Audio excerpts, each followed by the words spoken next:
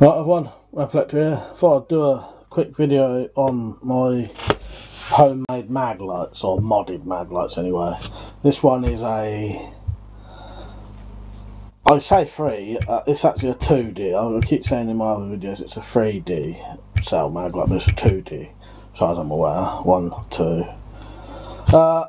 And this one has basically got a pen light in it, and the reason I've done this is I like the size of the Maglites, but I just don't have the money to get the new inserts and that, and also I hate D-cell batteries, just a waste of money. So I wanted both these torches to be able to be used, have decent light and use a decent battery. So this one is now a 2 AAA flashlight with about 4 modes and a switch at the back. Starts off low, medium and then high, and then if you do it a couple of times it will go to strobe. So yeah, there's the button there, and it's basically just a tube going through. And I've got a detailed video on this one if you want to see it. And the lanyard, I like to have the lanyard because then you can, you know, connect it to your hand and then you're not going to lose it. And then I had a 6D cell Maglite that 2 of the batteries got completely jammed in, and no matter what I did I could not get them out. I even put a piece of wood inside, that piece of wood, and hit it with a fucking club hammer, and I still couldn't get them out. They're so corroded in it. So in the end I had to chuck away the body of the torch. So all I had left was the head and the tail cap. But I still wanted, you know, Maglite, because like I said, these are good, decent size torches, and I like carrying them at night.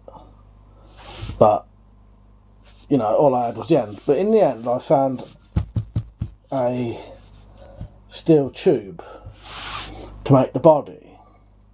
So this one basically has a through night neutron torch that is about that big inside. So this whole section here is empty, and I'm going to eventually put some kind of kit in it. I also may redo this and have this knot at the end and then cut it off, because I don't think you need a lanyard in the middle. There's the button there, and it's a fully adjustable, gets brighter and dimmer torch, has a strobe, and if you twist that round, there is now a hole to charge it. That is why that leather strap is on there, just to cover that up. Now I could just do a little small one about that big, but one thing I did think, this would make it so it wasn't cold at night as well. Yeah, I don't think you need a lanyard there, so I may cut that off. Do it again to the knots at the top. Yeah, and at the end, this isn't really completely done yet. I'm trying to get a smaller bit of elastic. This is a bit of inner tube, like a Ranger band. I need a smaller one. And I've taped the body up so it's black now. Yeah, basically, you just roll that down, and at the minute I've just got it held in with an Allen key that's cut down. You can take that out, and then inside at the minute I've just got the charging wire and the instructions for the through night neutron 2C. But I'm not sure if you'll be able to see this, but that is literally like there, completely hollow. So you could get quite a decent amount of stuff in there. You could probably get one thing I did think you could probably put in there that would be handy would be one of Through Night's power banks.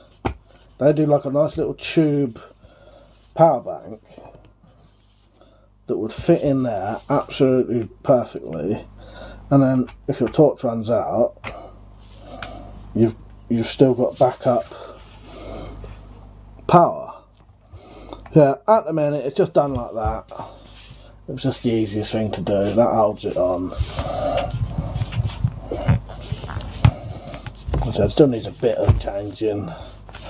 And then there's the tail cap lanyard hole I made myself. Yeah, if you've got old Maglites and you don't like using them because of the batteries and that, this is something you can do. The head is riveted on to the steel pipe, and there's the torch inside, siliconed in. It's a very basic thing, but you know, like I said, I like these torches, but I don't like